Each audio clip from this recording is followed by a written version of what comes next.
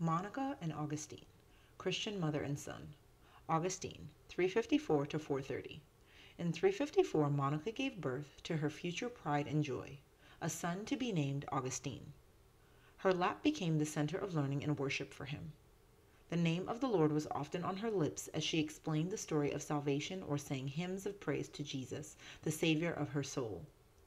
Monica's pagan husband, Patricius, was no help in pointing Augustine to God, so she alone taught him to love and serve the Lord. She held fast to the promise of God's word. Train up a child in the way he should go, and when he is old he will not depart from it. Proverbs 22:6. As Augustine grew, his father, recognizing his gifted mind, said, "Our small town is no place to educate a boy of these talents. He must become cultured to do great things."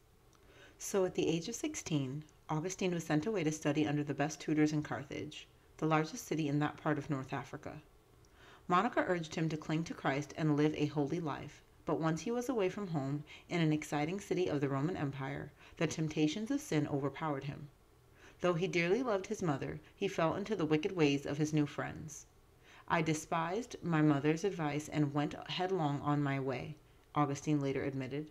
Stealing, carousing, watching evil entertainments, and sins of every kind became his habit. "I even used to pretend that I had committed sins which I had not done in order to impress my friends," Augustine said. Rejecting Christianity, he embraced the popular philosophies of the day, and Augustine grew proud. "I will make a great name for myself," he said. Seized with fear at such news, Monica warned him, "My son, I fear the crooked path you are walking, for that way is walked by those who turn their backs toward God and not their faces." Seeking out her bishop for help, Monica pleaded, "Will you please speak to Augustine? Show him the error of his ways and teach him what is good." The bishop shook his head, for he knew well Augustine's heart and mind at the time. "He is not yet ready to be taught," the bishop told her. "He is full of self-conceit with the novelty of these new ideas. But leave him alone for a while. Only pray to the Lord for him. He himself will find out by his reading what his mistake is and how great is its sinfulness." Monica, unwilling to take no for an answer, wept and gripped the bishop's hand, begging him to speak with Augustine. "No," he said firmly. "Now go away and leave me. It is impossible that the son of these tears should perish." The bishop's words, "It is impossible that the son of these tears should perish," sounded to her as if they had come from heaven.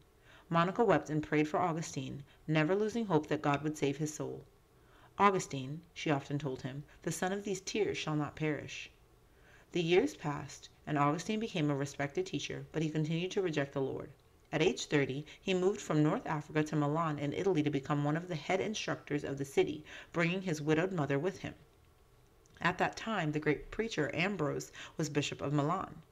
Augustine went to hear his sermons not because he wanted to know Jesus, but to listen to his eloquent words. Augustine told Ambrose that he did not believe in Christ. To Augustine's surprise, Ambrose accepted him in love. "That man welcomed me as a father," Augustine said. "I began to love him first not as a teacher of the truth, but simply as a man who was kind and generous to me." Gradually, Augustine began to hear the truth of God in Ambrose's sermons, and he started to read the Bible for himself. A friend gave him a book on the life of Saint Antony. In it, Augustine saw how the grace of God could transform a life. Through it all, Monica prayed for his salvation and urged him to trust in Christ. As Augustine's doubts about the truth of Christianity faded, fears came in their place, fears that his many sins could never be forgiven. One day, overcome with guilt, he went into the garden to pour his heart out to God. His friend, Alypius, came with him. Suddenly, a storm rose up within Augustine's heart, bringing with it a downpour of tears. To avoid embarrassment, he ran alone to the far end of the garden, flung himself down under a fig tree, and cried out to God, "How long, O Lord? Will you be angry with me forever? O Lord, remember not my many sins." As Augustine wept and prayed, he heard the voice of a child singing the words, "Take and read, take and read." He had never heard a children's song with those words before. Taking it as a message from God to read the scriptures, he grabbed his Bible, opened it at random, and read the first verse he saw. "Clothe yourselves with the Lord Jesus Christ, and do not think about how to gratify the desires of the sinful nature." Romans 13:14. At once the Lord opened Augustine's eyes to see that only Christ's goodness could cover his sins. He did not read any further. He did not need to. The Lord had changed his heart. He praised God for the forgiveness of his sins and the gift of faith. Calling to Alypius, he said, When I read the verse, it was as though my heart was filled with the light of confidence in Christ, and all the shadows of my doubt were swept away. "Show me the passage you read," Alypius said. Augustine showed him, but Alypius's attention was drawn to the next verse. "Accept him whose faith is weak. This verse is for me," he said. "My faith is weak, but Christ can make me strong." Falling to his knees, Alypius put his trust in God too. The two friends rushed inside and told Monica. Overjoyed, she threw her arms around her son, saying, "This is what I have prayed for all these years." With eyes brimming with tears, she lifted her hands to heaven and prayed, "Praise to you, O Lord, for you are able to do far more than we can even imagine. You have turned my mourning into joy." From that day, an overpowering hunger gripped Augustine to know the Bible and worship God. "I can't have enough of the sweetness of meditating upon the depth of your word," he prayed. "What tears I shed in your hymns, and how I am moved by your sweet singing church." Dressed in a white robe, Augustine was baptized by Ambrose along with many other converts in a candlelit Easter Eve service. He resigned his teaching job in Milan and planned to serve God back in North Africa.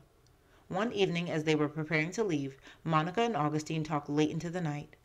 "The greatest delights on earth," Monica said with a broad smile, "cannot be compared with the joys of heaven." As we talked of God and eternal life with the saints, Augustine later wrote, "Our hearts thirsted for the heavenly streams. It was as if we had lightly touched the first fruits of the Spirit in heaven." "My son," Monica said, looking into her son's eyes, "I don't know why I am still here on this earth. The only reason I wanted to stay a little longer in this life was to see you become a Christian before I died. Now God has granted me this beyond my hopes, for I see that you despise the pleasures of this world and have become God's servant." A few days later she fell deathly ill. "You may lay this body of mine anywhere," she told Augustine and the others holding vigil at her bed. "Aren't you afraid to die and be buried so far from home?" someone asked her. Lifting her head, she answered in a weak voice, "Nothing is far from God." Augustine knelt by her bedside, overcome with grief, and held her hand and prayed until her spirit slipped away to be with God. "I closed her eyes," Augustine said, "and a great flood of sorrow swept into my heart." After burying his mother, Augustine returned to North Africa and eventually became the most important leader of the church in that region. Using the word of God as his sword, he fought many battles against false teachers in the church. His greatest challenge came from Pelagius and his followers. The Pelagians taught that Adam's sin did not affect all mankind and that it was possible to live a sinless life through their own free will. They believed salvation was not the gift of God but was earned by men. Augustine recognized that these beliefs conflicted with the central teaching of the Bible that man is saved by God's mercy alone. "For it is by grace you have been saved," wrote Paul to the Ephesians, "through faith, and this not from yourselves. It is the gift of God, not by works, so that no one can boast." Augustine poured all his energies into combating the Pelagians and lifting up the grace of God. He wrote letters, called church councils, and traveled widely, speaking to packed churches. Man was lost by free will, Augustine preached. But the God-man, Jesus Christ, came by freeing grace. See in Jesus Christ the freeing grace of God. After years of struggle, Augustine's message of God's grace and mercy won the day. For the last 40 years of his life, Augustine taught, preached, organized charities for the poor, and wrote books in defense of Christianity. His book, The Confessions, told the story of his life and the saving love of Jesus Christ. The entire book is a prayer to God, making it clear that he owed his salvation to the grace and mercy of God alone. "O Lord," he wrote, "you made us for yourself, and our hearts are restless until they rest in you." Throughout his long life, Augustine never stopped showing people the way of God, and he always thanked the Lord for his mother. "God of my heart," he said, "I joyfully thank you for all those good deeds of my mother, for they were your gift to me to save and guide me."